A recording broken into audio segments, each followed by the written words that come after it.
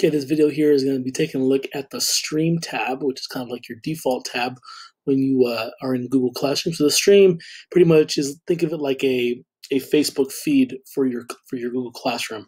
So the Stream will show, if you have it set up, will show any assignment that you've posted or any announcement. So the Stream pretty much, when you're in the Stream here, is pretty much for giving quick announcements to students. So at the very top here, you'll see your profile picture, and it says share something with your class.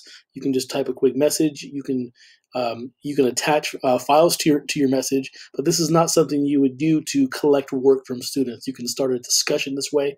A variety of things that you can do with this. So for example here, if I just click in here, I may just want to do like a welcome message. Welcome to